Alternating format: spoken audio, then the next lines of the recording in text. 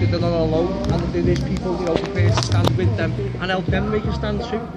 And what is it that your ultimate aim is? Is it to make change? Is it to stop these cuts, or is it to help people? Absolutely. I mean, you know, people, you can look at it two ways. There's two ways of solving this. You can either put the fire out now, you know, with things like food banks and, you know, some practical help, like, you know, advice centres and stuff like that. But, you know, you've got to look at it. It needs to be political change. You know, it needs to be, you know, these cuts to social security and the reforms are ideological.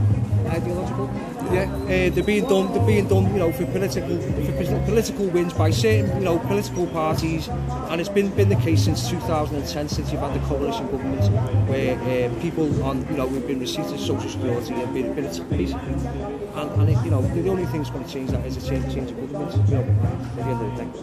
And what sort of reaction do you get from people by being here every week, by talking to the people who directly are affected by these cuts, by these benefits? What is their reaction? To us. To the situation, they're in shock. And the situation. Well, the situation, they're in shock. They don't see why it's being done to them, you know. And it's just for a lot of them, it's a shame because it just becomes the norm. You know, and they don't realise that they can actually, you know, try and fight back. I mean, people aren't aware that they can appeal. You take into consideration the amount of unclaimed benefits in this country, reaches into the billions. You know, people talk about how much benefit gets claimed fraudulently. You know, it's a tiny fraction compared to the amount that people aren't aware of. I think that this, you know, people aren't sure that they can actually do something about it. When they meet us, they're made up. You know, people who are on receiving end of these sanctions. That there is people out there, you know, who are prepared to support them and help them get their voice out. And the reaction from the general public is good too.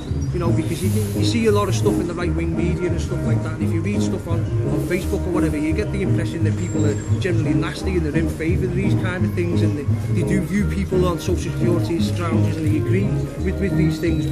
But when we meet them face to face and we explain their everyday situations, you get a different reaction. You know, and it's a bit more of a human thing. That, you know, when you take away the influence of the right-wing media and the peer pressure and the political stuff, people are nice. People will stand together and help each other, and they want to do stuff to make change, like help out in the food bank, or, you know, maybe volunteer at an advice centre, or, you know, even just come to something like this on these kind of days just to say, there's another way. Thank you very much for that. Yeah, no, that was absolutely perfect. Thank you very much.